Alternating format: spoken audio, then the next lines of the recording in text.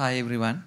So I think now you guys have gone through so many sessions on Ballerina, like the concepts, what are the features we have in the language itself, and how the tool itself looks like.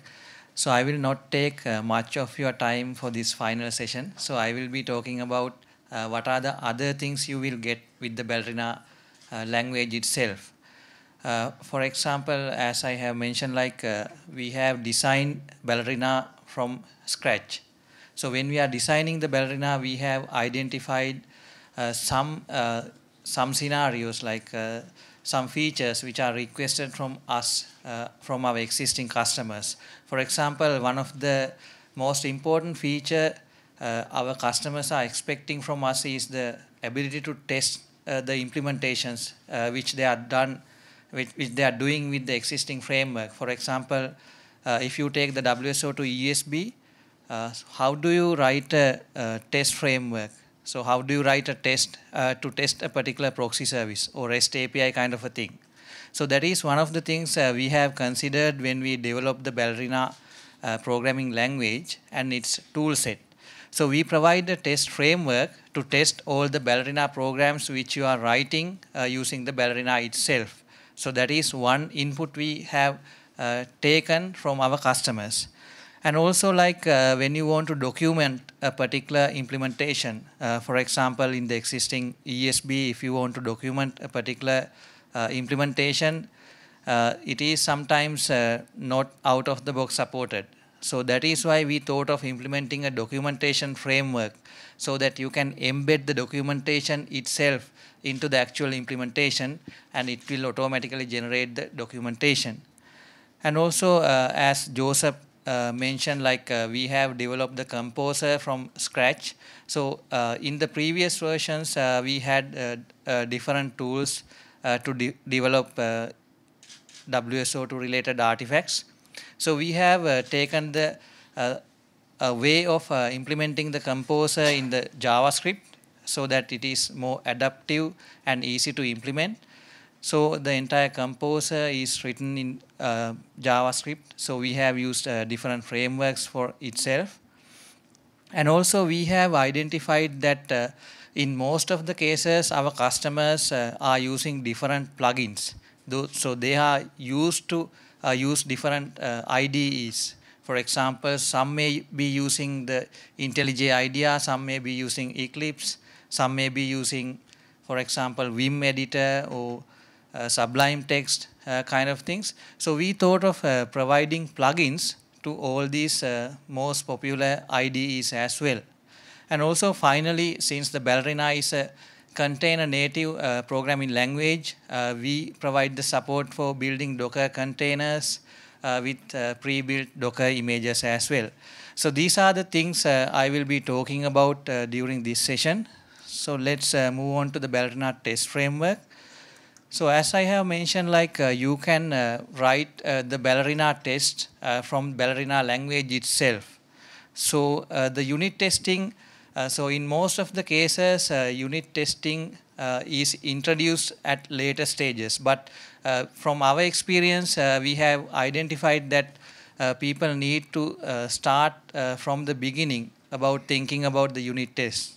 So that is why we came with the test framework where you can implement your test using the Ballerina language itself rather than going for a different third-party framework or writing the test in different languages. So using the Ballerina test framework, basically you can mock clients, backends, and Ballerina services as well. So it is a complete framework which you can use to write your unit test as well as integration tests in a Ballerina development environment. So if you look at the Ballerina, how to write a Ballerina test, it is quite simple. So you have the Ballerina logic in your Ballerina file, let's say hello.bal. Then what you have to do is you write your unit test for that particular Ballerina code in a file called hello_test.bal. Then it will automatically identify that the test case related to the hello.bal file is written in the hello_test.bal file. So that is how it will automatically identify that this is the unit test related to the particular implementation. So we provide the capability to test these programs using a command line interface. For example, if you have these two files in the same package, you can run the unit test using Ballerina test command. So what you have to do is just type Ballerina test and then the package name. Then it will simply run the unit test and will provide you the result of that particular unit test. So it is quite simple when it comes to implementing unit tests with Ballerina itself. Okay, so then I have a simple code example as well. So here you can see we have a main function to simply add two integers. So the function is int add. We have two inputs, int a and int b. It will return the addition of these two numbers. So you can see the test we have written on the other side. Basically, we need to import the ballerina.test package, and the method we are using to test the functionality is test int. So you can give any name. So you need to start with the prefix test if it is a test function. So then we provide some assertions on the test package, so you can verify after calling this function whether this result is correct or not. So this is how you can basically implement a test for a simple function which is written in Ballerina. So likewise, you can implement all sorts of different unit tests in the Ballerina language itself. So if you see this code, all the code are written in the Ballerina itself. No any other language or any other framework is used for this particular scenario. So in addition to this, for example, if you need to mock a particular backend, that is also provided.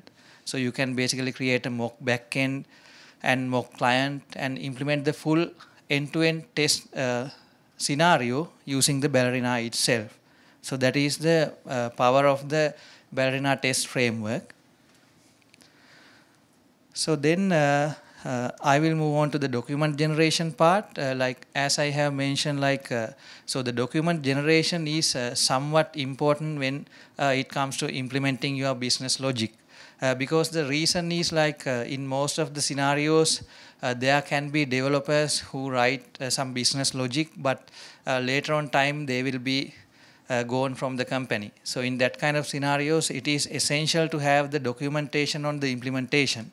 So that is why we thought of implementing a functionality which will provide the document generation automatically through some annotations. So with the Ballerina documentation capability, you can basically keep the documentation in line with the source code. So when you write the source code, if you experience with other programming languages, they also provide different capabilities, like with comments you can put the documentation, then it will automatically generate. If you take Java kind of languages, they also provide this capability. So in the case of Ballerina as well, we provide the capability to put some annotations on the source code so that they will automatically be generated as documents when you build your source code of Ballerina. So basically you can invoke this document generation through two different options. One is through the command line interface. There is a Ballerina command to generate the documentation, Ballerina doc command, and also we provide a Maven plugin so that you can integrate that particular plugin into your build process. So then when you are building the Ballerina source code, it will automatically generate the documentation as well. So we provide both these options when it comes to generating the documentation for Ballerina. So we have a pre-built documentation formatting. If you want to change it, you can do that as well. So we provide 4 different annotations for documentation. So the first annotation is the description, like for example, for a service or for a function or a resource, you can put a description annotation and you can explain what is this service is about, what is this function is about, kind of things. And also you can provide what are the parameters related to this particular method or this particular service, kind of things. So here you can see we have specified this parameter can be attached to different components within the Ballerina, like resource, function, connector, action. Likewise, from these annotations, you can identify whether this parameter can be put as an annotation in these particular artifacts, like resource, functions, or connectors. And also you can specify the return value. If it is a function or action or a transformer kind of a thing, you can specify the return value through an annotation as well. And also you can specify some field values if it is a struct. So here in this slide you can see what are the available doc annotations and where you can put these annotations so that it will automatically generate the documentation when you do the build. So this is an example, like for a method called the getXML payload method. We have added a few document annotations. So there is a description. So you can give the description like this method is to get the message payload in XML format. And also you can give the parameters, what are the input parameters and what are the return values of this particular method. Then it will generate a documentation like I mentioned here. So due to this this screen you can't see any formatting kind of things, but if you go to the Ballerina site you can see the API documentation which is automatically generated from this tool. It has a nice layout, so you can navigate through different methods. If it is a service or a resource or main function, you can basically see what are the available functions. You can navigate through different structs kind of things. All these things will be nicely formatted when you generate the documentation for this particular scenario. So here this is the generated documentation out of the Ballerina documentation plugin.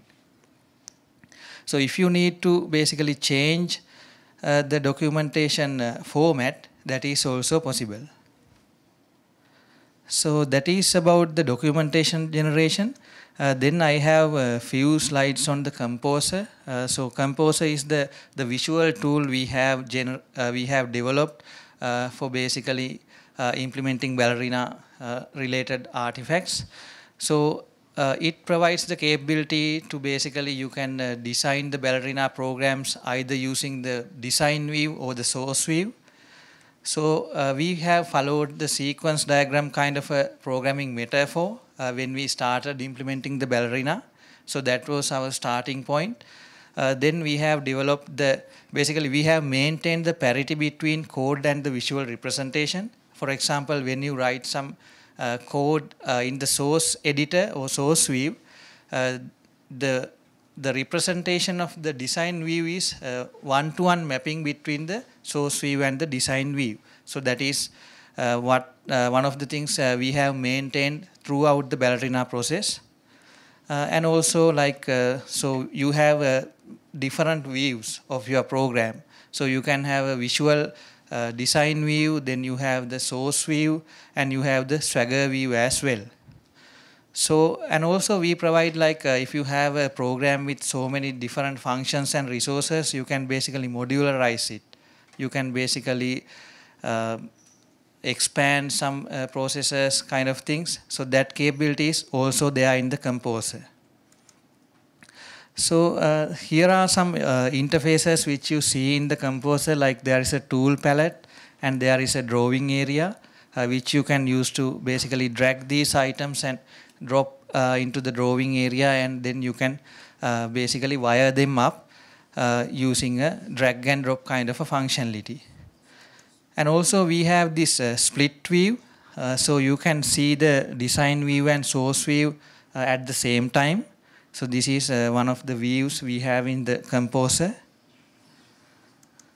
And also we have actually multiple design views. So in this slide you see one of the design views we have right now.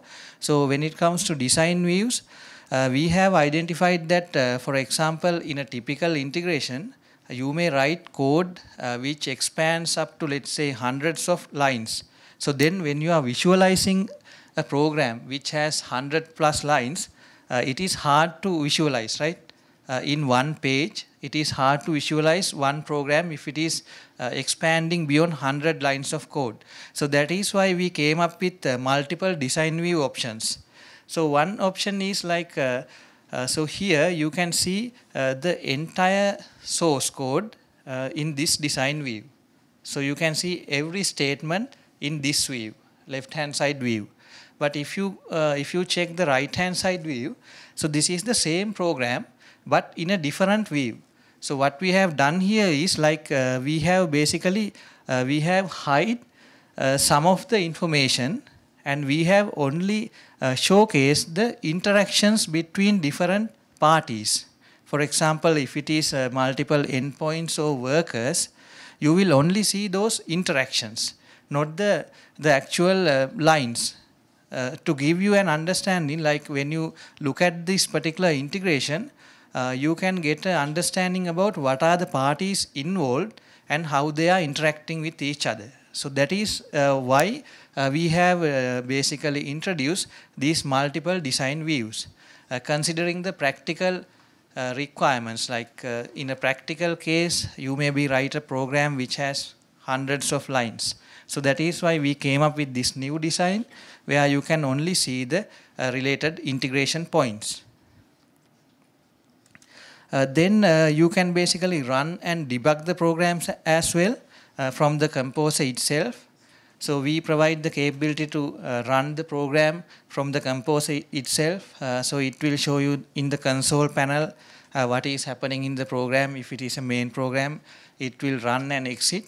If it is a service, it will run and provide you the try it capability, so that you can basically try that service using the tool itself. Basically, you don't need to navigate to a separate tool if you are trying out this particular service. And also, if you want to debug the program, that is also possible. You can put breakpoints either in the design view or source view, and you can see what are the values of these different variables from the composer itself. So it is kind of a one-stop shop you can use to develop all your Ballerina programs. And if you want to basically debug or run the programs, you can do the same from the tool itself. So this is the try it tool which I have mentioned. Like you can specify what are the available services, what are the available resources, then what is the request, what is the request format, and you can see what is the response coming out of that service kind of information you can see. Okay, so then I will move on to the IDE plugins part. Like as I have mentioned, like if you are familiar with a particular IDE, we don't want to move you out of that IDE. Instead, what we have done is like we have written some plugins to support all these different IDEs. So the Ballerina IntelliJ IDEA plugin is one of the feature-rich IDE plugins, because in our WSO2 environment, we heavily use the IntelliJ IDEA. So we have developed this IntelliJ IDEA plugin so that it will provide a similar kind of experience as the composer. Like it will also have the syntax highlighting, suggestions, and you can run debug programs using the IntelliJ IDEA itself. So that is one of the most feature-rich plugins we have right now. So you can do most of the things which you can do from the composer itself, from the source view. So Ballerina IDEA plugin does not have the design view aspect. It only have the source code view, but it provides these capabilities like syntax highlighting, suggestions, run, debug kind of capabilities. So if you are familiarized with this particular tool, you can keep on continuing with using the IDEA with the Ballerina programming language itself. So then, as I have mentioned, like you can create a new ballerina. So in the IntelliJ IDEA, there is a separate project type for ballerina. If you are creating a ballerina project, you can select that type. So likewise, they have these different project types: Maven, Gradle, Scala, Kotlin, kind of. So we have the ballerina project type as well. Then from the tool itself, like as I have mentioned, so you can debug them. Then you can see what are the variables. You can put watchers for different variables. So these capabilities also they are in the IntelliJ IDEA plugin itself. Okay, so in addition to that, we provide some more Ballerina plugins for other IDEs like Visual Studio Code, Atom, Sublime Text, and Vim. So currently, these plugins are not up to date with the 0.95 release. We are working on implementing these plugins to move on to the 0.95 release. Whatever the plugins you see in the Ballerina Lang website are compatible with the previous Ballerina language versions, but we will definitely be updating this with the next upcoming release. So then we will have the support for these particular tools to basically develop Ballerina programs. So when we provide support, it will not be as rich as the Composer or the IntelliJ plugin, but they will provide you syntax highlighting kind of capabilities as well. So then final part is the Docker support. Like I have mentioned, like the Ballerina is a container native programming language. Basically, most of the time people will be using Ballerina for writing their microservices or integration microservices. So that is why we thought of providing the Ballerina Docker command. So basically with the Ballerina Docker command, you can build your own Docker containers out of the Ballerina programs. So if you have a Ballerina program written in hello.bal file, you can create a Docker image out of that using Ballerina Docker command. What you need to execute is Ballerina Docker and the Ballerina file name. It will automatically create the Docker image which you can run in a containerized environment. And also if it is a Ballerina package or a service, you can do the same as well.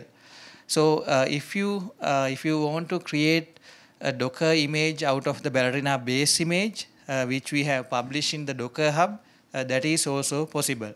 So we provide this command line interface to build the Ballerina Docker images. So that is about the support of Docker for the Ballerina language. So yes, it is. That's all I have. Like if you are interested in Ballerina, you can visit the Ballerina website and you can start with the Ballerina by example and contribute. So these are the main points which you can use to getting started with the Ballerina. Okay, so if you have any questions, I can take now. Yeah, so right now we don't have a plugin, so we can take your input and we can definitely build a plugin for Eclipse. Yeah. How big is the community contributing to Ballerina language? Okay, so right now we have nearly 100 contributors to the Ballerina GitHub repository, and we are just getting started. If you go to the Ballerina GitHub page, there are around 200 stars. So most of them we have achieved within this year. So when we have more and more engagement with our community, there will be more and more community contributors to the Ballerina language. So right now, most of the contributors are from the WSO2 itself. So we definitely have some outside contributors as well. Yeah. Is there a recommended way of working, either graphically or with text, as you can also do in Developer Studio? So you can either go for the graphical stuff or for the textual stuff. But between the two is always a bit of a nightmare. What is your stance on should you do it all graphically or just type in stuff? Yeah, I think it's a good question. So what we see is you can use Ballerina design view to basically generate the skeleton of your integration. Basically, you can drag the endpoints and then you can drag the actions and you can wire them from the design view. So that is easier to getting started. But if you are writing some complex business logic, then the way forward would be to switch to the source view and write your particular logic in the source view itself. So that is how we see at this particular moment how you can basically use the design view and source view in conjunction. Yeah.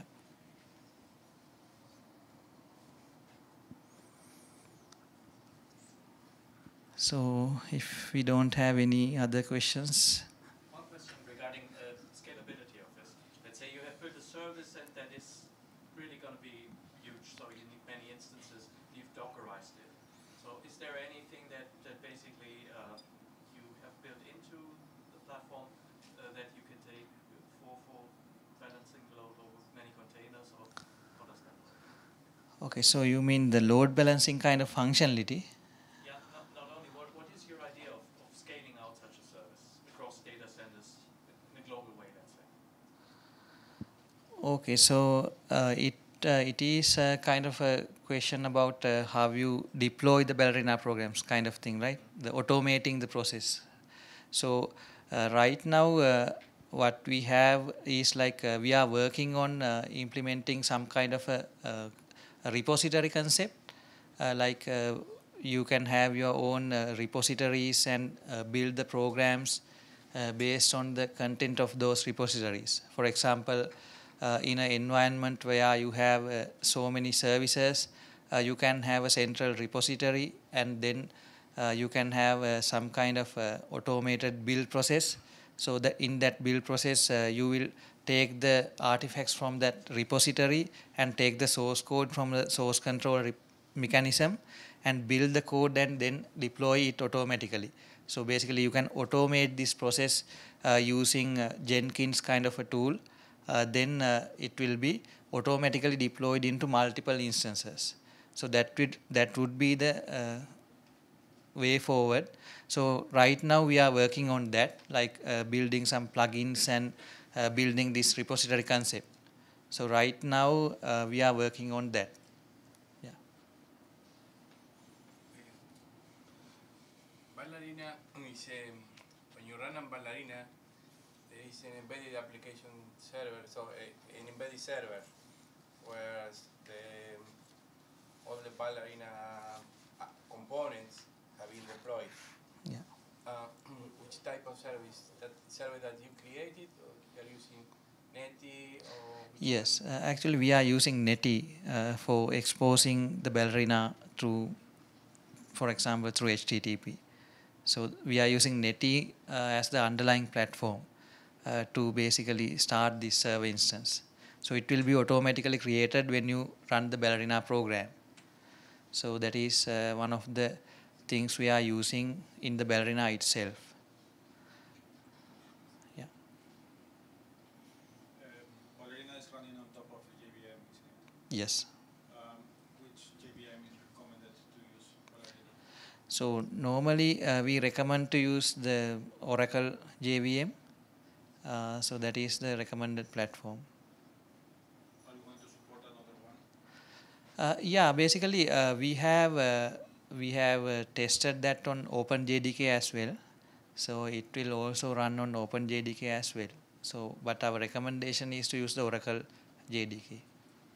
9 or 8? So the minimum requirement would be 8. So beyond 8 you can use 8 or 9. So the minimum is 8. Okay, so we basically do the testing on 8, version 8. So we'll definitely test on 9 as well. There are some reporting on testing, and that can be tested like end-to-end with report generation. Yes, so right now when you run the test, there will be some information in the console.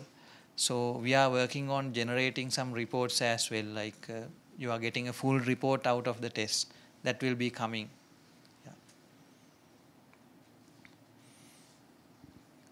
Okay. Thank you.